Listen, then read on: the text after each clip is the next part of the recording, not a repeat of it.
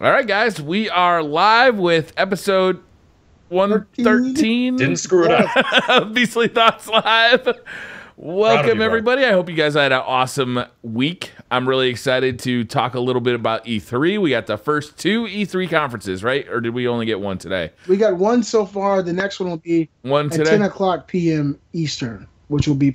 I want to do a little speculating about what we're going to see over on PS4 and Xbox One.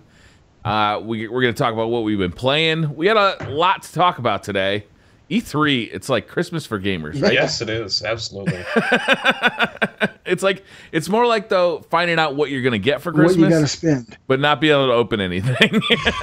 Wait 2 more years for this. Yeah. I guess E3 has different meanings to different people. To kids, it's like Christmas. To parents, it's like a nightmare. Because they have no clue what's going to happen, and their kid comes running out of their room. Right. There's 8 new games coming this year, and the parents are like, holy shit. I've always loved E3 since I was a kid. I remember when they first started them. I remember when Tokyo Game Show was a big thing. And every year that they come around for me and my family now, it's kind of like a holiday. Last year, I took off for the whole week of E3 and stayed home. That's right. I remember you did that. You didn't do it this year? No, not this year. This year, I got to kind of manage my time a little bit better. I went to the Bahamas earlier this year, went to Ohio, and now I'm kind of just biding my time and planning it out a little bit smoother. I want to just blow my load before I get to the end of the year. I need to have a little bit more time left, But yeah, EA's E3 conference happened earlier today, 3 hours ago at 4 o'clock p.m. Eastern. And I watched it. Briar, you didn't get a chance to see it, but you did watch some of their trailers. Yeah, I watched all the videos that came out of it, and I read a couple of write-ups about it. But I didn't get to watch it live. I was under my desk doing cable management. Oh, okay. Normally, when I'm under the desk, my wife is sitting at it. All right, but anyway, we're going to talk. Yeah, you got that right. Bring a little bit of 3D. I forgot Robbie's only 14. I'm sorry. I'll just leave it out. We're going to talk about what we've been playing. And what have you guys been playing this week? Because last week it was a little dead. I guess a little slow for us as far as the games we were playing. I had to switch it up a little bit. Robbie, what have you been up to? Playing the waiting game till E3, and now E3's here. That's all I've really been playing, honestly. Yeah, I've just been so pumped for E3, and now it's here. Even if the EA conference wasn't the greatest, we'll get into it, but I'm still so excited for tonight, and then tomorrow's going to be awesome. Okay. Well, there's nothing wrong with waiting. You played enough games this year. You could probably wait till the end of the year, and you'd probably play a lot more games than the average gamer. What about you, Brian? What have you been up to? I know Destiny's on that palette. Of course, Destiny's on the palette. I've been playing a ton of Destiny. I also finally picked up Uncharted 4, so I'm really excited to get into that. I haven't actually... I bought it like a week and a half ago. I still haven't opened it. Brian, you gotta get into it. Hold on, Robbie. I know. Just don't sit it next to Far Cry 4, please. Right? That's the area of the room that you don't look at. Put it on top of the PlayStation 4, okay? But what I've actually really been up to this week is like doing an office redesign, right? I've got this office that I make YouTube videos in, I stream in, and I also just play video games here for my own enjoyment. So I've been trying to set this thing up to really suit my needs much better than it was doing. So you can see, obviously, I got the green screen behind me. I also got a new desk. Yeah, I got a new desk. It's like a standing desk. So while I'm working on videos or while I'm doing voiceover, I can be standing up instead of sitting down like all day long. And I'm really enjoying that. But it's been a lot more work than I anticipated, to be honest with you. I thought, I'll put a day into it and then be done with the project until I get the next, set of gear in. But really, it's been, cable management and rearranging things, learning how the lights work, learning, getting the green screen set up just right. So it's been a lot of work, but it's been really interesting work. Like it's fun to do. So I've been doing a lot of that this week. Well, I mean, some people do their gardening, some people do, just moving furniture, putting out wallpaper. You're doing the kind of stuff that I honestly have a passion for. Right. That is like the fun stuff. That's our Better Homes and Gardens, what you're doing right now. So yeah, that's awesome. Totally. I can't wait. Yeah, I'm doing like a video series about it too. So the second video in that series will be out. It was supposed to get out today, but I just kind of ran out of time, so it'll probably go out tomorrow. Yeah, well, I love setup videos. This is going to be a busy week. I know, me too. They're so good. I love them. This is going to be a busy week. This is E3 week, and more likely than not, we're going to do videos that we probably haven't anticipated and have no clue we're going to be interested in until a couple of days from now. So just relax. Don't get too hyped and too into things, because you're going to have to pull back a little bit and make some videos on shit that we don't know. I promise you that. And so, is there anything new in Destiny that you've been enjoying, or have you just been doing a lot of remodeling and I would say upgrading the game room? It's mostly been upgrading. It's I've been playing a lot, and yesterday I did a long run with actually Wilson, who's in chat right now, of Trials of Osiris, and had a great time doing that. But yeah, I've been spending a lot of time optimizing my setup for streaming, because that's still a new thing for me. Trying to get everything working just as well as I can, and making it work. I look forward to the finished product. You've always had some really awesome setups, and I know this is going to be even more awesome than the previous. Now, when it comes to what I've been playing, last week I finished playing Alien Isolation on PS4. I talked about that briefly. Everybody's like, what the fuck is he talking about? And I went and bought Odin Sphere Leaf for Seer, which is a very strange name. Odin Sphere is a game that came out on the PlayStation 2 years ago as an Atlas game. It was hand-drawn, and they remastered it, added new bosses and characters and elements to the story, and it re-released on PlayStation 4 on the 7th. And I've been playing that since then. Well, actually, since the 9th I've been playing it. And I've been putting in a lot of hours. And my God, this game it's a must-play game. There's so much to this game. The story is incredible. The voice acting, of course, is really, really good. If you're an anime fan, you'll instantly love this game. They've added so much to this game versus the original. It's a side-scrolling, what we consider beat-em-up, but it does have elements of RPG. There's crafting elements. You can actually create potions and magical spells by planting seeds in the ground. You find seeds, you plant them, then you basically nourish the seed. You watch it grow in front of you, and then a particular fruit will grow from it. Boom, you use the fruit for whatever kind of ability that that fruit may have. It's just so many things going on. And there's, believe it or not, 5 different stories in the game. I've just finished the first one, and it took 11 hours. Wow. For the very first story. So and believe it or not, the size of the file, which kind of irked me because the game was a full price game. It was $59.99.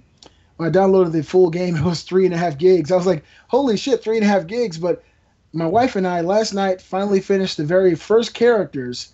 And it took her, I think, 13 hours. It took me 11 hours. And now we're moving on to the second. So there's tons of replayability. They added all kinds of new online modes and kind of horde modes, things that didn't exist back in PlayStation 2 days, to kind of add new replayability to this game. But it's called Odin Spear. The demo is available on the PlayStation Store. So anybody out there with a PS4, this is a PlayStation exclusive, unfortunately. It's on PS4. I believe it's on PlayStation Vita as well. It's kind of a rare game on PS2 too, isn't it? It's like it's hard to find. The people like it's kind of one of those famous games where everybody's like, you got to check it out if you can find a copy. It's nice to hear that. A friend of mine came down from New York 2 weeks ago, or almost 2 weeks ago, and he hung out with me and my wife, and we played the demo, and he had never had a chance to play it. And we grew up together down here in Georgia playing it. He played the demo, and he was really upset that he never had a chance to play it. And I have the actual PlayStation 2 physical copy, because I played it back then. So I understood exactly what a special game this was. Yeah. And if you guys check out the demo. That'll let you know right there if this is the kind of game for you. But it has tons of replayability. I did a 300-hit combo on somebody.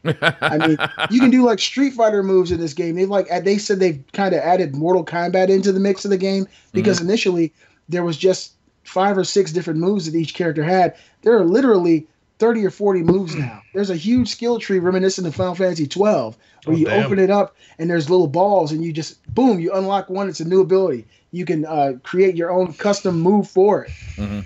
So it's not just up and right, or you can make your own. So this thing's on PlayStation Store now. Yes, it's so good, Blair. It's really, really. And how much is it? Really, it's full price. It's $59.99. $59.99. But it has. Like I said, I just got done with the very first character story, and I've been going for 11 hours, and it's just tons and tons of fun. It's an incredible game. I will be reviewing that, and I'm sure it's going to be a much better game than my last review. But I'm liking it more now than the original. But the great thing about the PlayStation 4 version is that they actually included the original classic on there as well. Oh, so really? if you ever want, some of the big differences in this one and the original is that the original had major issues with frame rate. because they were trying to do so much with all the sprites, plus all the characters are hand-drawn, that sometimes the game would get down to 15, 20 frames per second. That was a problem with the PlayStation 2 as well. Is it, when you it got had these big issues. We're having Skype issues, aren't we? That was a problem with the PlayStation 2. Is it had issues with 2D games. It just wasn't. Yeah, it had major problems. Yeah. The great thing about it is now it's a full 60 frames per second, a constant 60, and if you go back to the classic mode, you will see those frame dips. They actually put the original classic on there without all the new moves, without all the new enemies. The new enemies look astounding. They've kind of added this 2.5D element to some of the newer enemies and the newer animations. It's just a great game, and I implore anybody out there who has a history of someone's hitting the keyboard with a hammer.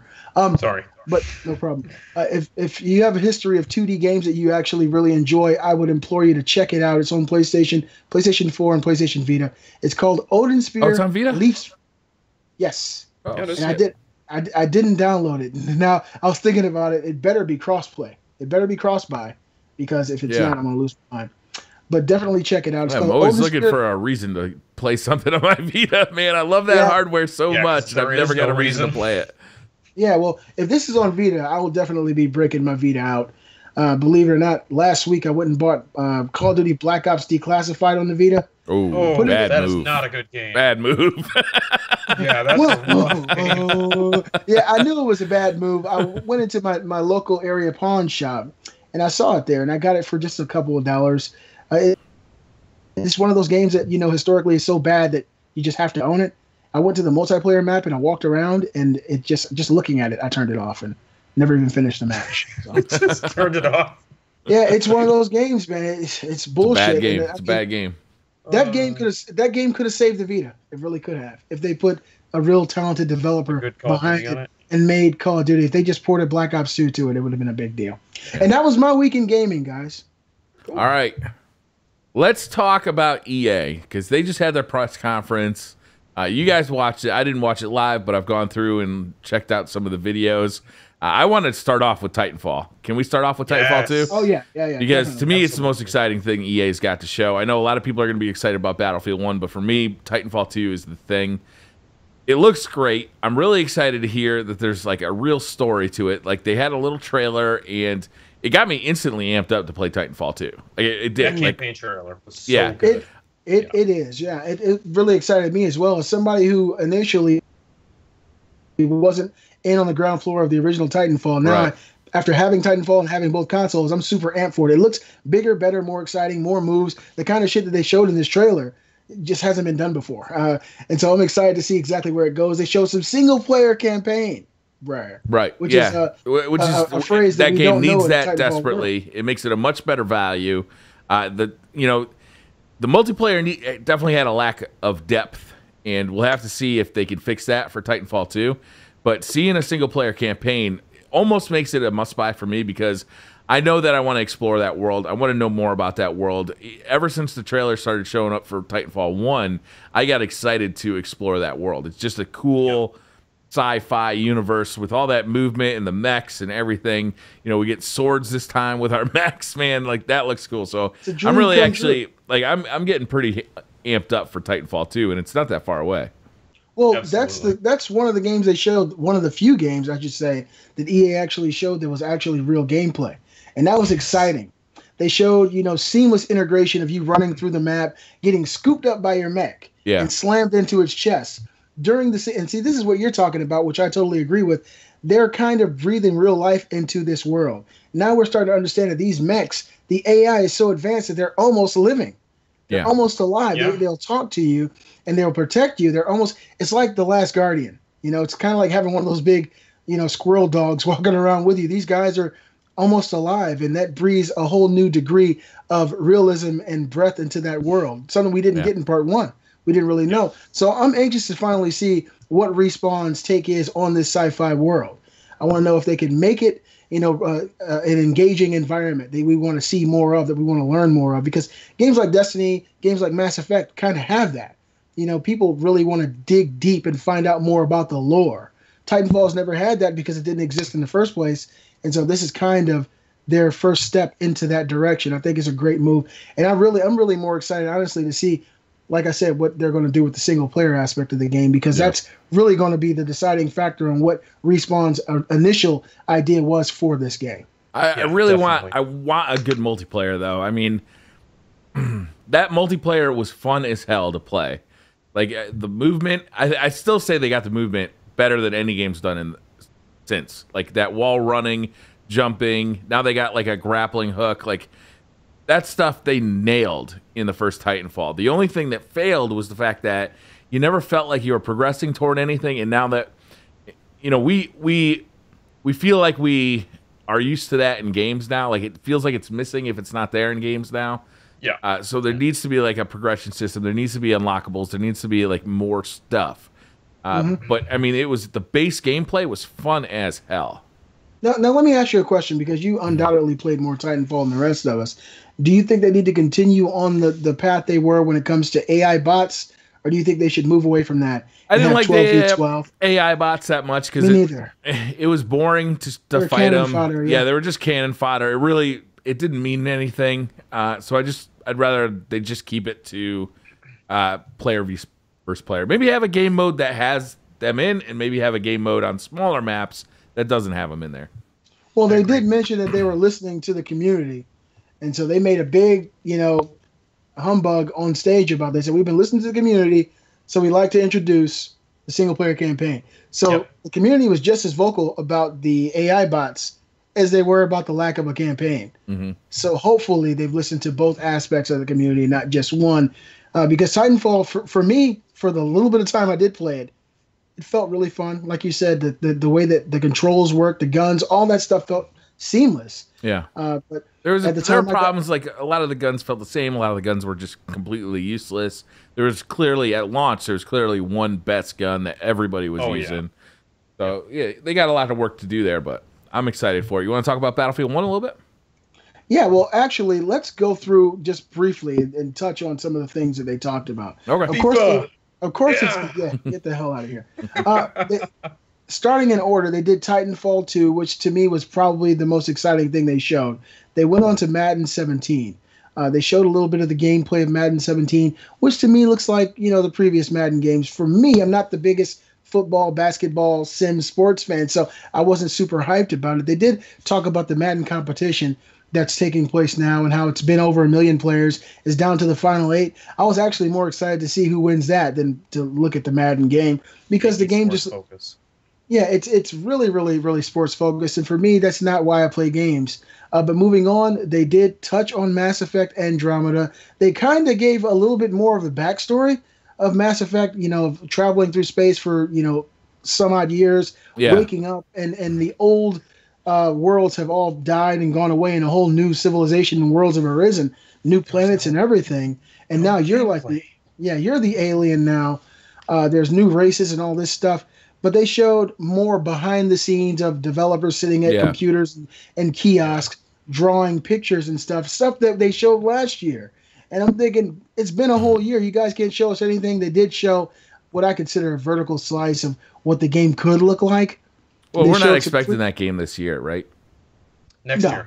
Maybe next year. Well, you gotta look at how long it's been in development. It's been in development since 2013. Yeah, but they've had well-publicized problems in development. Well-publicized. So, I mean, the fact that it's going slow, we all want a great game, right? We want a great Mass Effect game. I would rather that, I'd rather it be good than be rushed, If they rush it and it lacks, that quality of the previous games, even Part 3, then there's going to be a problem. Mass Effect is real to me. In my mind, Mass Effect stands alone side by side with things like Star Wars and Star Trek. It has its own lore, and it has its own believable atmosphere. It's not like most games. Yep. When you go there, you actually want to go to different planets and talk to these different races and see what's going on. That's the kind of worlds that they built with Mass Effect. But I would have liked to have seen more. And kind of keeping with the tropes of what EA has been doing here, most of their reveals were stuff that we knew about, or pre-rendered scenes, no real gameplay. That's what I was getting that feeling. Like I said, I didn't watch the thing live, but I kept looking at all the trailers, all the news stories, and there were some cool announcements. The Originals program, they're really going to take a indie focus, which I'm really excited for. I always like those smaller games. bite-sized chunk games. I really like that kind of stuff. But yeah, there wasn't much there wasn't much to get super excited about. Yeah, I mean, the EA originals, of course, I like my indies, and that's really what they're focused on. They did show a new indie that they're working on called Fee, which, you know, it's a game. You know, it's nothing to be super excited about if you ask me. And it also is nothing bad about it. Just for me, watching the trailer, it didn't grab me. Who knows? It might be one of my favorite games of all time. They showed FIFA. They showed FIFA 17, The Journey, which they're trying campaign now. What's with that? They're making FIFA into the Need for Speed. They want it to have its own storyline. They wanted to have a character that you. I forget the guy's name because I forgot. Alex Hunter was what his name was. I should have known you'd know, Robbie. Yeah. Alex Hunter walked out on the stage and he said, "You don't know me yet, but you will." Then he went on this little short monologue about, you know, his travels in the world of soccer. Then they transition to the game, and of course, he's the character in the game, and you're going through this single-player campaign as him. And of course, instead of driving cars or in a boxing ring, you're kicking balls. And I know a lot of people who like kicking balls. So who knows? It might be good. It might not be. But I like to see when developers try new things and take things in different directions. Sports games with single-player campaigns, it might scratch the itch of some players who don't traditionally play sports games. I don't. You won't catch me. I got NBA 2K16. It was free. Will I play it? Probably not. If it had a single-player campaign that you could get into and kind of flesh out and see something exciting, I probably would. So this FIFA 17, The Journey, I think is going to appeal to more than traditional FIFA fans. I think it's a good thing. FIFA's huge. You know, FIFA's a gigantic game. Yeah. It's the biggest sport on earth, but it's probably not as big here as some of the other sports. But when it comes to on the planet, of course, soccer is the number one sport. They did show some Star Wars stuff. Did they? Did they? No, not really. No, they talked about showing it. They showed everything that already exists. They showed. I'll say what my problem with this is right now. As soon as Jade Raymond came out and said, we're doing a Battlefront sequel next year, and then we're doing Visceral Star Wars game, which won't be out until 2018, basically they were just giving release dates for unannounced games that haven't been announced yet. That was so frustrating to me. Like, they just showed more behind the scenes, and they had nothing to show. Why are you having a conference and you have nothing to show? I don't understand. Amy Hennig talked for a minute. She went on Twitter, and she made a tweet, and she was like, so excited the new trailer is coming out. And Shuhei Yoshida was like, congratulations. And she was like, thanks. And I was like, Amy, I even tweeted Amy Hennig. I said, we would have liked to have seen something or got some kind of details. Well, it's not there yet. Really, they can't. We don't really know anything. So what was the point of? We know that Visceral Games is developing a Star Wars game that's coming out in 2018. That's all we know, really, right? Respawn's working on one too. I mean, everybody's working on a Star Wars game. I love the Star Wars. Yeah, I love Star Wars. But I think BioWare's definitely working on one. Yep. Yeah. Yeah, they are. What do you think that'll be? Knights of the Old Republic 3. Right? Something amazing. Yeah, I'm sure. If they made KOTOR 3, I would shit my pants. That would be, it would be a hell of a YouTube video. I mean, I love Knights of the Old Republic. It's one of those special games, kind of like Odin Sphere, believe it or not. You know, my wife's playing it now, and she's like in love with it. Now, I've been telling her about it for years, but she never wanted to go back to the PlayStation 2 and try it. Mm-hmm. And so now she gets to experience KOTOR. I would love a fucking remaster of Knights of the Old Republic, man. That would blow mine. I'd rather get a new one. Yeah, I would rather get a new one too. I wouldn't mind getting a remaster of the old one either. But yeah, they didn't really show anything with Star Wars, and of course they ended on Battlefield 1, which I gotta say looks good. It looks real good. Yeah, but guys, Battlefield 4 looked good. That's true. It looks good. It was a good game. It looked fantastic. It's one of the best games I've ever seen as far as like graphics go. I mean, it looked stunning. Yeah. Great. And so it's more Battlefield. I do look forward to trying out this old World War I, the weapons and some of this melee stuff and riding around on horses. It looks engaging, but my one hurdle for any Battlefield game is the way that it controls. And I know some people don't understand it. Briar, you know exactly what I mean. I know exactly what you're saying, yeah. It's one of those situations where I just can't wrap my head around. I can't go from playing Titanfall, Destiny, Call of Duty, and then go to Battlefield. It's like the one that's slower experience. So different for me. Yeah, I know some people in the comments like, Beastly, you just don't get it. I'm sorry, I don't. But yeah, they showed some live gameplay of Battlefield 1. Some celebrities came in there: Lupe Fiasco, Wiz Khalifa. If we can call these guys celebrities, Snoop Dogg came in there, and they came in and they went in a 64 player versus lobby. So it's 32 players each, and it actually worked, and I didn't see any hiccups. So That's great. Hopefully they're working on their servers. They don't want another Battlefield 4 situation. I'm not buying this game day one, I'll tell you that. But if it comes out and people say, yeah, it's working great, I'm really interested because it looks phenomenal. And like the setup of the World War I thing, like that's fresh, that's original. Like I'm really looking forward to it. I hear what you're saying about the Battlefield gameplay. I did start to get used to it with Battlefield 4. For the first year though, I never felt like they really had fixed that game, like made it right. But I did end up enjoying it, like running around with assault rifles and SMGs in close quarters battles. Like I enjoyed it, right? So I'm hoping that they launch this thing right this time, and it's a platform they can build on because the game looks sweet. Yeah, it looks stunning. That gameplay was amazing. That live stream today, oh my god. I was like, I'm sold. It looks so good. Yeah, I'm completely down to play this. I can't wait. I just want it to launch well. I do too. Yeah. So Robbie, overall, how would you rate the conference today? EA's E3 conference. Man, if I had to score it, I would give it, I think, a 5 out of 10. Because it wasn't, I don't want to say it was bad. It wasn't good, though. A 5 out of 10 isn't bad? All right. It's not good. Titanfall 2 was good. I was excited about that. Wish they'd shown more. Mass Effect Andromeda, I like the trailer they've shown. Battlefield 1, obviously, love that. Yeah. Other than that, it was sports games. Star Wars was supremely disappointing. If you're a FIFA fan, you're probably excited about that. If you're a Madden fan, maybe you like that, maybe you didn't. Yeah. They didn't really show anything for Madden, though, other than the competitions. I would probably have to say around a 6, Robbie. I mean, that was my original thought, that it wasn't anything special. It wasn't horrible. When it was over, you're like, that was dog shit. I was like, yeah, I don't know. I mean, I'm keeping it real. I mean, I was reading your tweets. Yeah, you guys were not impressed. By the end of the conference, I swear I was like more tired than I was when it started. I was like, this is bullshit. Yeah, you were upset. I got to go do the Beastly Thoughts show so I can wake the fuck up. One of those situations. I feel bad for E3's conference today, and I look forward to seeing what Ubisoft, Sony, and Microsoft have to offer in the coming hours. And Bethesda tonight. Bethesda 10 Eastern. Yeah. Hopefully, I think they're probably going to do a little bit better than EA because they don't do nothing but sports games. So they got some good stuff coming.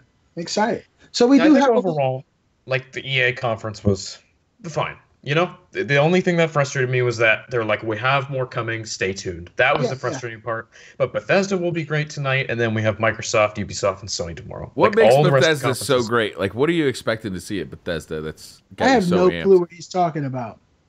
The only thing I'm thinking they might show is the Evil Within 2 and possibly Skyrim Remastered. Wolfenstein sequel. I think that's definitely going to happen. Yeah, I would expect to see a Wolfenstein sequel. I like the Wolfenstein. I'm not going to have a shit fit about a sequel for it, though. Oh, I will. Yeah? Skyrim Remastered, I certainly won't get excited about. Me neither. You can just play it on PC, put a bunch of mods on it, and you've got Skyrim Remastered. Right? Like, what are they going to do? I want to backtrack to what you said a few moments ago, Blair. I would pay money to see you have a shit fit. How does that even start? Mostly there's like some jiggling. It's kind of. We know how that happens. Well, I think that when it comes to Bethesda, I think that the most exciting things about their conferences is stuff that we don't know. Absolutely. Because right now we've got a few little games rolling around the back of our head. And the fact that they're coming to E3 again lets us know that they do have something to show us. So. They have something to announce. Is Dishonored 2 coming? Is Bethesda Dishonored 2? Yeah. Okay, that's pretty big. There's going to be lots of gameplay of that. Yeah, it's coming November. So. Yeah, because last time they only showed us the pre-rendered, intro of her running around, which, of course, it's CG. But they announced the game, so they weren't going to show gameplay. Now, the gamers and people who love Dishonored will now finally see what the shit's going to be about. So that's exciting news. And of course, tomorrow's the big day. Unfortunately, I'll be at work when Microsoft is going. So I'm going to come home tomorrow. I want to watch this, a later stream of it live because people have been begging me to do reactions. I don't know why. But because based on your Final Fantasy VII reaction last year, that was awesome. Man, that was so good. It was good, but you can only have Final Fantasy remastered or remake once. Can't do it twice. Right. So yeah, I'm looking forward. The next couple of days are going to be exciting. You know, I'm clenching my wallet and praying to the gods of gaming that I'm able to do this. I'm interested in Microsoft because I want to see what games are coming out, right? Like, obviously, I want to see what they talk about for games, but I really want to see how they handle this Xbox Slim. We didn't talk about Scorpio, right? Like, I want to see how they're going to talk about this because they got, in my opinion, they got a fucking problem on their hands, and I just want to see how they're going to approach it. Just, you know, a few hours ago on NeoGAF, this there was an image of the Xbox One. Right, Slim. there was a leak of the what it looks like. The ES. It's the Xbox One S. And this thing is 40% smaller than the original Xbox. It does support 4K video. Mm-hmm. And they didn't. And it has a 2 terabyte hard drive. Yeah, that's nice. So still a disk drive, which I'm glad to see. Well, if that, it does have a disk drive. I'm curious as to whether or not it's going to be cheaper than the one that they have now. I don't know. It better be. Gonna, well, it's not going to come with a Kinect. It's not going to come with the HDMI input and all of the TV features. You think that'll cut down the price? I think that'll cut down the price. They also have right now it's $299. That's the base price. Well, they can release the Slim for $299, don't you think? Possibly. I mean, it has a bigger hard drive. It's got 4K video. Those are two big features. It's going to be hard, Briar. I mean, it doesn't. I can see them. It's not the size of a small couch. Or a VCR from the 80s. Yeah. A small. I'm sitting on my Xbox One right now. That thing is pretty big. Mm-hmm. Yeah. I actually looked at it the other day. I'm like, that thing is huge. Yeah. It actually is pretty big. I uploaded a video about this right before the show, and I was looking at my Xbox One when I was talking about it, and it is pretty damn big. I'd be stoked to see it. I'd be stoked to see an Xbox One that's 40% smaller, man. Yeah. I will say this, pretty damn big. The thing is fucking quiet. Oh like, yeah. It's got that big muffin fan on the top of it, man, and it is whisper quiet, and I like that about it. Well, another good thing about the Xbox One S is that the power brick is now inside the console. That never bugged me as much. I know everybody got all upset about it. It is pretty fucking big, bro. That thing is large. You can knock someone out with that thing. Like, you could swing it, and honestly, man, you have some issues. Yeah. Earlier today, I was moving some VCR tapes around because now I'm converting VCR, my old tapes, to MP4. And 2 of them fell behind the TV. Boom, boom. And I moved some shit, and I got down and looked, and I went to grab it, and it was the Xbox One block. I was like, fuck, this thing is big. I thought it was 2 You were VCR reaching tapes. down on the ground to grab it, and then you realized it fell on the Xbox One block, so you're like, oh, let me grab that. Yeah, it is pretty big. Yeah. So it's going to be exciting to see what they do and what price point they're going to hit. I'm guessing, guys, it's going to be, I would guess, $329. I think. Oh, you think they're going to release the Slim for more than they're selling the Xbox One for? I think that they feel. Look, Briar, this is not the old days, man. They're changing everything. They're fucking releasing updates to consoles now in 30 years. They're going to sell it for $300. There's no way they're going to sell it for more than what they're selling it for now. Well, I mean, they could justify. How can they justify that with a new console coming out next year? I'm just telling you how I feel, man. No way. I'm just telling you how I feel. I don't.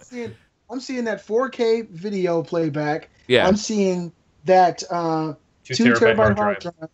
Okay. And right there are reasons that Microsoft could keep the price where it is now or possibly go. What the hell are you doing, Brian? Guys, can I mention something quick? Yeah. Because there are leaks that actually are coming out. I just realized this. There was a leak that said it'll be $449. What? One of the SKUs. No. I'm not kidding you. Yeah. I don't know if that's true No or not, way. but that's what it says. There's no and way in saying hell. it too. I'm sorry. No way. It's not going to be $450. Brian's going to slap you It's with expensive, his dick, man. yeah. There's no way. Brian's not having it, man. Why would they do that? Like, logically, why on earth would you do that when you have another console? You have a brand new console coming out next year. Yeah, I hope it's not $449, but I wouldn't release it. If I couldn't release that thing for $300, I wouldn't release it. So you're saying $300, that's the highest you see them releasing it at right now? Yeah. Okay. Well, I don't know. We'll see. I think it's a fucking dumbass move if they do anything other than that. Well, I mean, you gotta look at the history of the Xbox. They've been known to do some fucking dumbass shit in the past. So we'll see tomorrow. At least we don't have a. Well, I mean, you're a Sony fanboy, but there's a lot of people who've actually bought 360s and watched the price go down over time. you got to look at their long-term business outlook, man. If they try and come out this year selling a $450 Xbox One and then want consumers to come back next year and buy the Scorpio, there's no way. That's just It'll not stupid. be $449. I agree. It's not going to be $450. That's not even. That's almost as much as it launched for 3 years ago. Yeah, it was $499 at launch. And it's not going to come with the Kinect. It's not coming with all that TV bullshit. The thing's got to be cheaper to make now, right? Because it's got the same graphics card, the same processor. So it's got to be cheaper to put those parts together. What if they announce tomorrow that the GPU is stronger than the original Xbox Ones? Do you think that could justify a price hike of maybe $20 to $30? No, they cannot raise the price here. I don't know. They cannot raise the price. Brian, we're a team of gamers here, and we can all agree to disagree. I'm going $329. Robbie, what are you going at? $800. $349. That's my guess. You're going $349? Next week we'll be have back. To see. The whole chat is being like, Brian, you're right. Yeah. Ooh, connection's dropping a bit. I think we'll be okay. All right, so that's our thoughts on the E3 stuff. We do have a little bit of news. I want to talk about, because we got the Sony conference coming up too tomorrow. And I got to talk about that. Because they have now announced that they're not going to talk about the Neo. Nope. Yep. So they better have some games. Because if they're going to announce a Neo, they're saying Gamescom now, right? If they're going to announce that at Gamescom, that's in August. Yeah. And their excuse for not showing it at E3 is because they don't have any games ready for it, right? That's what Andrew House said. Yeah, he said we want to make sure we have enough, I think, things lined up to show with it or something. So that clearly means, they weren't ready to show it, they missed a big opportunity to get that thing out in front of people at E3. Yeah, but Andrew House could also be spinning it. Sony knows now that Microsoft is working on a PlayStation 4K competitor that, from rumors, can at least work. You're gonna blow it out of the water. It has the Scorpio. What the rumors are, the Scorpio is it's gonna be incredible. 6 teraflops of power versus the 4 of the PlayStation 4K. So maybe they're pulling it back. Maybe they're pulling back to see how valid these rumors are and to see whether or not they have the. How quick can we get a bunch of 1080s? Yeah. Put yourself in Sony's position. Do you want to lose this lead? Do you want to see that? No, man, I absolutely don't. But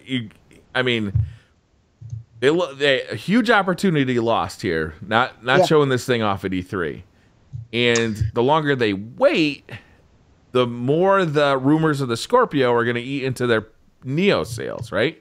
Because if everybody knows that Xbox has a new, more powerful console coming out next year, how many people are going to buy this one this year? Especially when you can already play all those games on your current PS4. Yeah, I don't know. It's a strange time to be a gamer. It's an awesome time to be a gamer. This is like the shit that gets me keeps me up at night. What are they going to do? Me too. Oh my God. I'm really looking forward to it. There's actually Apple's having a press conference tomorrow too.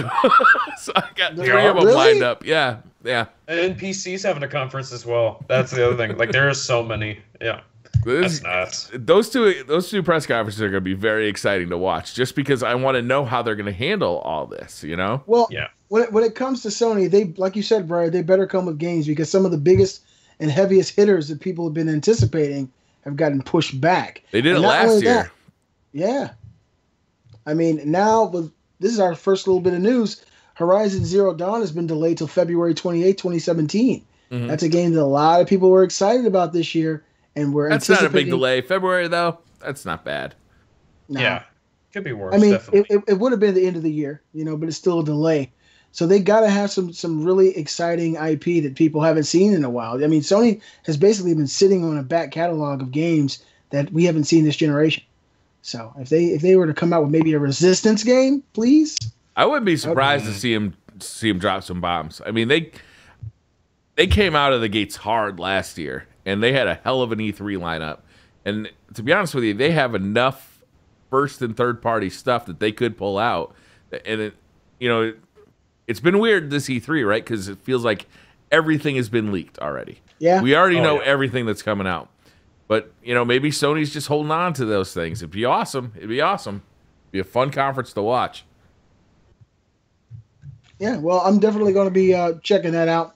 Microsoft's conference is tomorrow morning. Sony's is tomorrow. I'm trying to remember. Is it at 9 o'clock?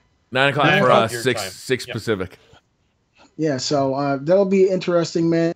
And it's been a year, and I'm excited to do this. Yeah, Sony's always got the benefit of watching Microsoft's press conference too, and being able to react to it. How does that always happen? I don't know. If I was at Microsoft, I'd be like, hey, let's start swapping this thing every year. Let's go last. Yeah, I mean, this is the third year in a row that Microsoft went hours before Sony, giving Sony all the ability to wind up and try to knock them out. Right. Come on. I mean, and on top of that, what do gamers remember the most? The thing they saw last. Mm-hmm. If you watch 3 conferences, you're going to remember the one you just saw. And so Sony is going, we're going to put your ass to sleep. When you watch our shit, you're going to bed. You're going to have a dream about the PlayStation games you saw. You're not going to remember what you saw when you I did last year. And frankly, the year before that was the year that they said, oh, and by the way, you can download the Destiny Alpha in 2 days and start playing it. Like, I mean, to be honest with you, Sony's been dropping really good press conferences for 2 years, 3 years. Last year was like megaton bombs. Yeah. The one before that was PS4, where they said, "Oh yeah, fuck those guys over at Xbox. We're not going to have DRM." Yeah. So they've been killing it now for 3 years in a row. So I'm really looking forward to seeing what they got up their sleeves. They've had amazing conferences ever since the PS4 launched. Like you talk about, 2013, the price, the no DRM, always online and stuff like that. Last year they had like The Last Guardian, Final Fantasy VII remake, Shenmue. Like that was nuts. That was nuts. Back to back. Insane. Yeah. I couldn't wipe the tears away fast enough. I was so fucked up. Right? Yeah. It was insane. Yeah, it was crazy. I don't know if they'll top it this year, but I'm sure they've got a lot. I'm looking forward to seeing them try, man. Yeah, we'll see what they start with too. Because if they start with something like The Last Guardian again, it's gonna be a good conference. Okay. All right, guys. So we got a little bit of news to cover. We got just a few minutes. So let's get through this. Saints Row developer Volition has announced their next game, Agents of Mayhem. And I have not seen this. Why don't you elaborate, Mr. Robbie Skull? So I gotta admit, I did not like the trailer. It was really corny and looked really dumb. But it looks Saints Row-ish. That's the thing. It is like a spiritual successor to Saints Row. Yeah. So right there could be awesome. And it's the same people. It's Volition. I'm looking forward to it just based on that. But yeah, we'll have to see. I never really got into the Saints Row games, so I guess I'll give it a look and see. They're fun as hell. They're fun. They're like a zany, insane GTA. Just mindless fun, crazy shit. But I never really got into them. So, Dead Rising. So what, Robbie? Are you there, Robbie? Robbie's blinking out. Dead Rising 4 is leaked ahead of an announcement at E3 2016. I'm good. The game will supposedly be a reboot of the story from Dead Rising 1 and will be announced Monday at the Microsoft press conference. It will be available for Xbox One and Windows 10. Windows 10 is taking all the exclusives. E3, that leaky pipe, it's just leaking left and right and left and right. Oh, so good. I did a video about this. Are you guys excited? Is this going to be an exclusive to Xbox One? Dead Rising 4? Sounds like they got another exclusive. Are they doing this again? Wow. Way to go, Microsoft. Procure that fucking Capcom money. Shit. Or at least give Capcom a bag of money yourself. Yeah, right. It does look good. I don't know if it... I was looking at the images. I don't know if it is Frank West. They say it is him. It looks like a new guy to me. And graphically, it does look like, what we see in modern console hardware now. So... I don't know, man. If it's a reboot or not, Dead Rising 4 is definitely happening. The images are confirmed, so look forward to seeing that. I guess in the morning, guys. You guys Dead Rising fans? Not really, but I like the first one. I thought it was pretty fun. I didn't play much of the second one. That's the one I played. The Dead third Rising one. 2. Wait, is there 3 of them? Well, there's one on the Wii too. There's one on the Wii too. One of them came out for Xbox One right off the gate. At launch. That was part 3. That was part 3. That was 3. Okay. Yeah. I liked that, but I didn't finish it. Like, it was just kind of a fun, like mayhem simulator, which I do dig, but I didn't stick with it. Wasn't that great of a game. I didn't like it, to be honest, but I'm always willing to give it a chance, I don't know. And it's made in Vancouver. That's pretty cool. So, Canadian. It's awesome. Okay, industry insider Shinobi 602 has teased several announcements to come at E3 2016, including a possible Skyrim remaster. Prey 2 will be back with a different title, and possible sequels to both Wolfenstein: The New Order and The Evil Within. Please, Wolfenstein. Please. Oh my god, I want that so badly. I want that so badly. You guys think I'm kidding, man? I would like to see that Skyrim remaster. I really, really want to see that. And of course, I know, Briar, I have a nice PC. I can play it on my PC now, but I'm not a PC guy. I have it on PC. I would like to see. Yeah. Yeah, you told us about it. You were fucking that. And I want to see what they're going to do with The Evil Within. Because The Evil Within had lots of problems. The game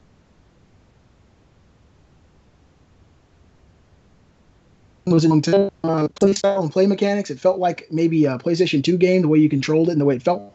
So I want to see, how they're moving forward with the development of that, and if it's truly next gen the next time it comes around. So I'll be excited to see. That was good.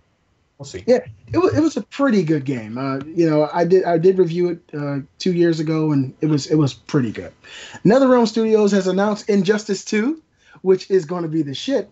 A sequel to the fighting game Injustice: Gods Among Us. It will release in March of 2017 for PS4 and Xbox One. Very excited. You guys get a chance to play that game? The first one? No, I didn't. Did you ever download the free version on PlayStation 4? This isn't working out. Hold on. I'm restarting the call. Yeah, the call's getting really choppy. Yeah. Sorry, guys. I'm just going to restart the call, see if we can get a slightly better experience here. All right, we'll see if that's any better. Did you guys... Did we what? Everybody hang up. You got to all hang up. Okay. Hey.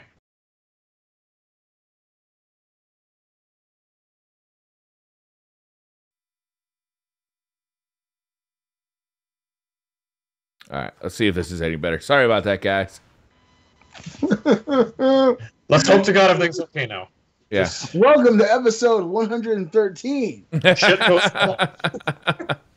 Let's just restart it. I've been playing Quantum Break, and we just restarted time. So what have you guys been playing this week? All right. Not restart. Come on. Briar, did you ever get a chance to play? Did you ever get a chance to download the free Injustice: Gods Among Us? It was on PlayStation Plus. No, I never checked that game out. It looked cool. I'm not a huge comic book fan. It looked good. I know a lot of fighting game fans are really into it still, so I'm sure a lot of people are excited for this. But it's just not for me. The thing that really tripped me out about that, and pretty much what NetherRealm has been doing, NetherRealm Studios is headed by Ed Boon. If you guys have played Mortal Kombat 2, his face is on the trees in the background. That's Ed Boon. And he, handsome devil there. What they've been doing with these games is kind of crafting seminal single-player experiences that force you to play as different characters. So they started off with Mortal Kombat 9, where the single-player game you start off as a certain character, you fight 2 or 3 enemies, and you have to switch to another one because the story arc changes, and you're forced to see it from a different perspective. That really blew my mind, especially playing that game through to completion, how they made a Mortal Kombat story better than any of the films, and quite frankly, better than any Mortal Kombat story. They did the same thing with Injustice: Gods Among Us, where you can't really play a single player and play through the entire game as one character. You have to, you have to switch from character to character every few fights to see the story progress. And that story was damn good. It was really, they could have made the Batman v Superman movie. They could have just did the Injustice story, and it would have been awesome. But I'm looking forward to seeing what they're doing here. I think NetherRealm is kind of becoming synonymous with single-player fighting game storylines, because they automatically, we know they craft great playing fighting games, but now they're kind of raising the bar and giving us stories that really make us kind of connect with some of these fighting characters. So right. I'm looking forward to that. Me too. Yeah, Mortal Kombat X was awesome, and Injustice was really good. I played that too. I mean, this will be really good. NetherRealm was amazing at what they do. All right, so continuing on, I don't know who Shinobi 602 is, but he's a hell of a guy. Shinobi 602 is back with more teases, this time saying God of War 4 announcement is likely to happen at Sony's E3 press conference tomorrow night. Ooh, I hope so. Yes. God of War 4, but I guess it's not going to be 4K. Hey, so you guys, Briar, God of War has never really been your thing, right? You said I actually love the first two. I really dug up a lot. then I played, I think, the PSP one, and I was like starting to fall off of it a little bit. And then 3 came out, and I still liked it, but it was like, all right, this series is done. It's run its course. Kratos yells way too much. Let's just hold him back. Well, I think that, you know, one of the things that we all know is that they've heard this argument, and it's a loud majority saying that. Yeah. That Kratos is kind of floating in the same. It just felt like the same shit every time. So, like, if they're gonna reboot it, they got to do like Norse mythology. Or they got to do something different with it, right? A new character, like new mythology. I'm still okay with like the epic, huge boss fights battles, and like, but like I'm done with the chain whips. I'm done with Kratos. Like, we got to switch it up here. Well, I hope they do something different. The thing is, they really can't change Kratos, because if that was to happen, it would kind of remove the validity of the character up until this point. See, then I'm done, because if they don't switch it up, man, I'm like, I'm done with Kratos. Like, I'm done with Hades. You know, like it's angry motherfucker getting pissed off. He just like, yells how many? At everyone. Like, what's his issue? Like, I'm done with his storyline. How much more can they add to his storyline? He's such a one-dimensional character to begin with. You know, like. I would like to see a new character take the helm of the me too. Totally. And they can even call him Kratos. I don't give a shit what they call him, but just have somebody new, and like, don't make his wife and children's ashes smeared all around his body. Like, do something different, please. Because if I swear to God, like we heard that story of what happened to him in like every one of those games, and it just got real repetitive at the end. The one thing that I hope they don't change is all the boobies. There's lots of titties in those games. Oh, the sex is so good. Yeah, it's so gratuitous, Robbie. It's just not good. But I want a character that actually has layers. Kratos doesn't really have layers. There's like 2 layers to the guy. You peel off one, and that's the other Onions one. are like layers. Yeah, I mean, I want a character that you can kind of relate to, and Kratos isn't that one. Did no one get that reference? Yes, I got the reference, Robbie. Shrek, okay. So, continuing on with our last little bit of news, a release date for ReCore has leaked ahead of the announcement at Microsoft's E3 press conference. What's ReCore? It's the ReCore of the core. It's the game that what's his name? Mega Man. I'm trying to think. Keiji Inafune and Armature are developing this game. It's ex-Metroid Prime devs are working on this. It's the game where the girl was walking with a little robot dog, and the dog had that little core of light inside of it. Yeah, and they were in the desert. She was in the desert inside of like a catacomb, and then these people came in there to attack her, and she took the core out of the dog and threw it into a robot that was just dead, and that robot came to life and had the essence of the dog. So basically, you take that core and you put it into whatever is in the game to help you, get to where you need to be. It looks exciting. I like these kind of games coming to Xbox One, and it looks like it's going to be released September 13th, 2016 for the Xbox One and for PC, TBD. There has to be gameplay tomorrow. Yeah, there must be. Yeah, well, I think it's exciting. I'm right now, this is my favorite time to be a gamer in the whole year. I remember back in the day, there were only 2 video game conferences all year. Now there are like literally 9 or 10. Well, you get all the PAX. And now news actually happens at the Game Developer Game Week. Yeah, Gamecom, Tokyo Game Show. Yep. PlayStation Experience now. Like, we got a lot of them. There's a lot. Yeah, so that is the news. Plus, everybody's pulling out of E3 anyway and doing their own thing. Yeah? Yeah, announcing everything ahead of time. Yeah. Now, I'm just curious, because I don't follow Nintendo probably like I'd like to. What is Nintendo's deal with this year's E3? Are they going to be there at the show, or are they going to do a Nintendo Direct? They're doing the Direct. Zelda. Yeah, and they have a Treehouse Live. So they're going to do the Direct. Okay. Yeah, it's going to be mostly Zelda. I think they're going to show off early Pokemon stuff. I'm not sure. I think Sun and Moon. Yeah, they're going to show. That's about it, though. They're really gearing up for next year, I think. Like, that's... Yeah. They need to knock it out of the park next year, or they're in trouble. They're waiting to set up NX. How long can their mobile division really support that company? Right? In the face of mobile phones? Yeah. Like, how can that keep going? In the face of the iPhone and Android? Well, I was looking at VG charts last night, and the 3DS was the second best-selling piece of video game hardware last month, followed by the PlayStation 4. And then the Xbox One was behind that. So the 3DS is still. That's what I'm saying, though. Is like, how long can that keep going for? I don't know. I mean, as long as people keep having kids. iPads and iPhones and all these tech devices in everybody's pocket, like how long can you just buy like a portable device like that just meant for video games alone? Yeah. You know what? I think the kids like them. Every kid in my house has one. My older son, he turned 15 on June 2nd. We went to Ohio, and he lost his 3DS in about 14 games. I told you guys about that. Yeah. And so on his birthday, he asked for another one. So he's got another 3DS XL and some games to play on that. And he's got tablets. He's got an iPad. He's got an Android phone. He played goose around on that stuff, but he wanted Monster Hunter 4 Ultimate, and he wanted some other games, and he wanted his 3DS. These kids just love that thing. Parents we have to fucking follow it. Maybe your son maybe comes now, and says, Dad, but I don't know, man. Like going into the future, I just see it like moving past like having like a device that just plays video games. Yeah. Well, I mean, if you want to get technical, the 3DS does play more than video games, but it is much more cumbersome than other traditional means like tablets, phones, and of course consoles. But it does do more. But I think Nintendo is working on the successor to the 3DS. They have to be with this NX. I think MH is the code name for the supposed MH.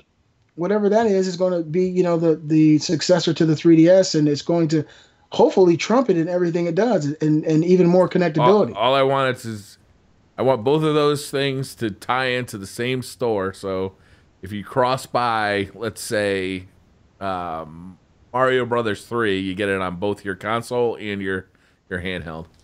I hope that is. Yeah, and then I want it to be powerful enough, though this isn't going to happen now, especially with the new consoles coming out from Sony and Xbox.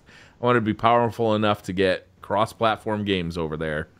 Yeah. And then obviously I want Nintendo to start releasing some fucking games. But Blair, they still might be powerful enough. The thing is supposed to be as powerful as the Xbox One. Right. But the new Xbox One is going to be a third as powerful as the new Xbox One. Yeah, but all the games on the old Xbox One are still going to play on the new. Yeah, but come on, man. Like, if they release another console that's like significantly behind what Sony and Xbox are doing, it's going to be another toy for kids. Yeah, but if they're using x86 architecture and they're using the similar hardware to the current PlayStation 4 and Xbox One, there shouldn't be any issue porting those games over to it. We have no evidence they're going to use x86 architecture. That's why I said if. Yeah. I mean, they could be using cartridge-based architecture. We won't know until they release it. But if that is bag of dick architecture, who knows? Big bag of dicks everywhere. I mean, I guess it's all rumor and conjecture at this point. But Sony copyrighted that with the PS3. Huh? The bag of dick architecture. You got that right. Yeah, but shitty. If it's x86, which I hope it is, because if it's not, they're shooting themselves in the foot. Then they have a great possibility of getting third-party support. It won't be hard for developers to port games over to their console. If they want to create this taco-shaped Engage cartridge that goes in there, then developers are not going to want to fuck with them. And Nintendo has to know that. Everybody's telling Nintendo that. We're screaming at them. Like, you have to do this, and we know. I hope. They got new management. They got new leadership. Hopefully, the new leadership, listens to the consumers and the people who are the lifeblood of the company. I want to support Nintendo. I want to play my Wii U, but it just doesn't have anything that's really resonating with me. I want the NX to be awesome. I want the new handheld to be incredible, but only if they don't just do fucking Pokemon games. I want something that's going to engage me at 36 years old. I want something, something that's made for people who grew up with Nintendo. I remember being 5 years old playing my Nintendo. They just haven't realized that we've grown up. They're treating everybody like we're fucking comic book characters. We're not the same age anymore. For us, there was one game that came out for the current console, for the Wii U, that was worth picking up, right? There was one game, maybe two. And that was Bayonetta. And for me, Mario Maker was worth the purchase. Mm-hmm. Yeah. And for me, Smash Brothers. I got you. We've just aged out of Nintendo, and like they have not done a good job of keeping people who grew up on Nintendo active Nintendo consumers, where Xbox and PlayStation are just like stealing their lunch. Yeah. And speaking of that, I'm sending you Bayonetta. I got to send that to you. All right. So Nice. Yeah, we'll get through the details after the show, but I'm sending you that. You've got to play it at some point. Just don't put it next to Far Cry 4. As far as the Wii U goes, like the only real games I felt satisfied with, like purchasing a Wii U for, would be Mario Kart 8, and Mario Maker. Like that's it, really. I mean, there just isn't much to really justify it. So I don't know. It's just it's the sad case. I know there are games that people really, out there. Splatoon, people really like that game. There are great games for sure, but there's just Toad Treasure Tracker, treasure tracker. But you're right. You know, I don't buy a console just for the possibility of having 6 good games. Yeah. I want a console that has many. You know, I want a plethora of games that I can choose from. And I have want bought many different genres. every Nintendo console, I think, except for the GameCube at launch. And I'm not buying this one on launch. It almost doesn't matter what they say before it launches. I want to see the game that I need for it. Yeah, I gotta wait and see on this too. After the Wii U buying it at launch, like I gotta wait on this one. Well, the only Nintendo console that I wanted at launch, I didn't get it, was the 64. And the reason being is I actually walked into a Blockbuster Video. For you young guys, Blockbuster Video used to be Netflix. I remember Blockbuster. They used to sell these black things. They were like cartridges, and they had these reels on them. Yeah. And in between the reels, there's tape. And you put those tapes into this thing that looked like an Xbox One. Yeah. And it would put images up on your TV. But your TV, it looked like a microwave oven. Yeah. Some of them were floor models, yeah. I went into a Blockbuster Video, and I picked up the Nintendo 64 controller, and it kind of broke through a wall in my mind. Controlling Mario in 3D space like that. Yeah, that was an incredible game. It blew my mind. I need a 3D Mario game. I need to see real evolution of the series. You know, I think Nintendo honestly has just been cashing in on the Mario name lately. You know, all these 3DS games. Mario Maker's fantastic, man. No, I'm not talking about Mario Maker's Maker. fantastic. I haven't played that one.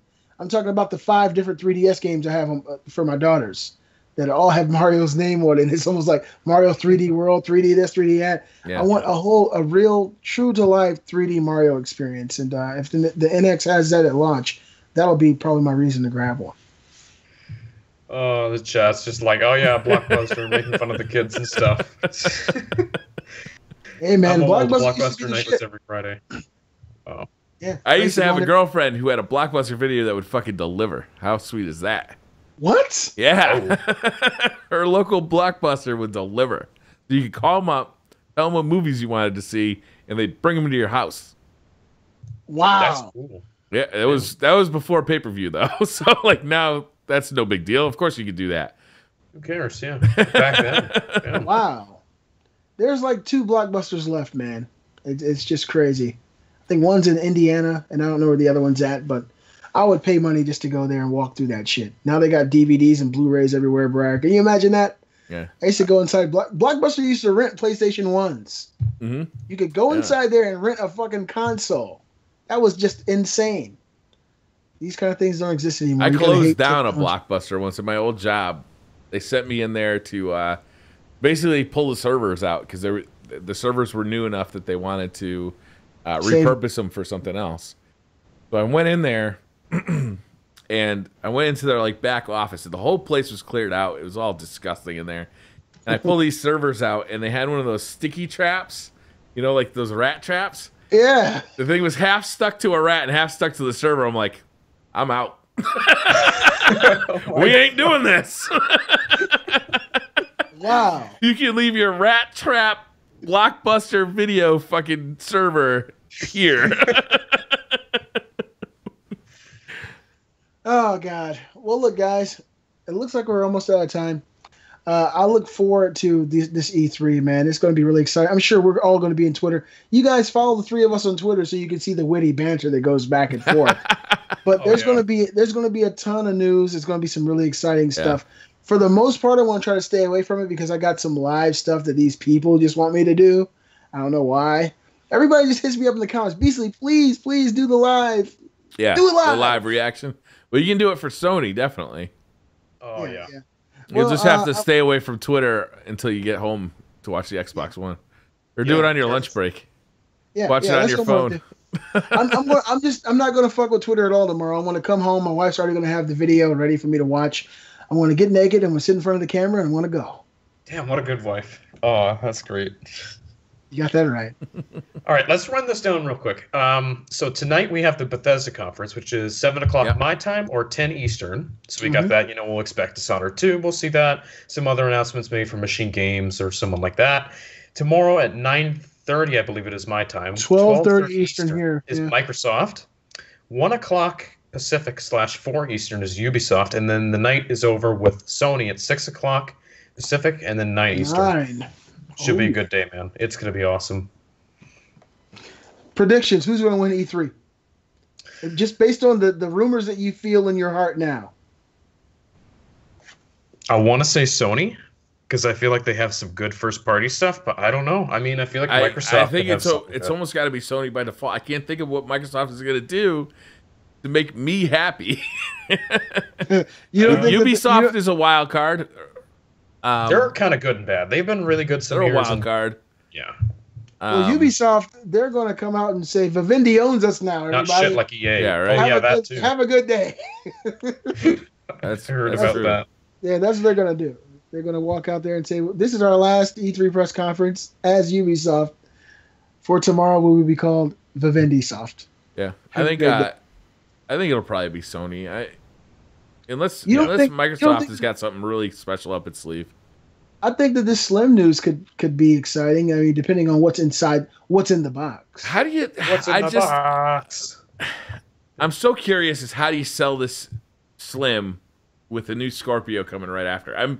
I'm looking forward to seeing what the new controller is going to be like. To be honest with you, that's why leaks are not good, man. Somebody leaked all this information and really thoroughly fucked Microsoft, because if that hadn't been leaked that they were working on 2, man, that was. I'm sure Phil Spencer is sitting in Washington right now, just like, the leaks. He's probably, I'm sure he's pretty upset about stuff like that, but it happens, Like, all kinds of stuff has been leaked today, especially. There's been so many leaks. Yeah. What if the only way they could save it, Brian, this is how they could save it. Yeah. They come out on that stage tomorrow. They say, this is our Xbox One S. This thing is smaller, quieter. It has 4K video capabilities. And this is our last Xbox One. Next year, we will be launching the Xbox 2. Mm-hmm. Do you think that could happen? I'll call it Xbox 2.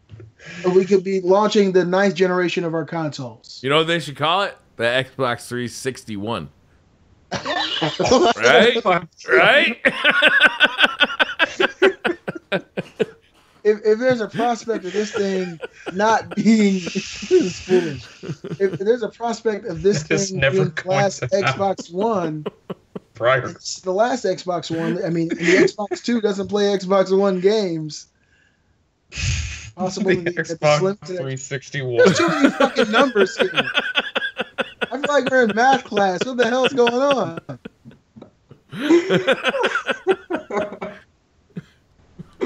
Shit. Oh man, that's Xbox 361 hype. 361 hype. Oh shit, man! I think that's like the you hear him laughing, bro. Yeah. Just hold off a second, Bobby. That's the only way that I think they could sell this thing is if they tell people this is the last Xbox One. They got to mention it, right? Don't they? Yeah. I mean, people know about it. They got to address it in some way. But what if they say that's our 9th generation Xbox One? We're preemptively striking our competition. We're bringing out the Xbox, whatever it's called, next year. And this thing is going to be 3 times as powerful as the current Xbox One, and it'll be a completely new generation of games. Yeah, they got to say something. That could help them sell it. I don't know. We'll see. We'll see. Brian, all right, guys. I think that's going to do it for the show. Sad about it, man. I gotta get ready for Game of Thrones, man. Game of Thrones is tonight. We recorded the show an hour late, so that means I got less time to get ready for Game of Thrones. Right, I still got to fit my chest plate and my helmet and those boots. I tell you, it takes me 10 minutes just to lace up them boots. I'm coming over here. You know what? We do Game of Thrones here. You got me started, okay? It's time for me to start watching that damn show. Thanks, everybody, for watching the show tonight. I had a great time, man. This has been really fun, speculating on all this stuff and talking about these conferences. EA could have done better. I wish they did, but we still got 4 great conferences coming our way. So absolutely, hit us up on Twitter, guys. And if you haven't followed Brian Rabbit's Twitch page, follow it now. This guy's amazing. He's beautiful. Yeah. Look at it. He got the fresh haircut, green screen. Made me feel fucking bad when I came in. You get to be a part of the rabbit hole. Why wouldn't you want to join? Follow the channel. Watch yourself on the way out, though. It might be a little sticky. Brian. Be a part of the rabbit hole. Join the rabbit hole. All right, guys. Thanks for watching, and we'll see you next week. Bye, everybody. Thank you Game so of much. Thrones. Game of Thrones.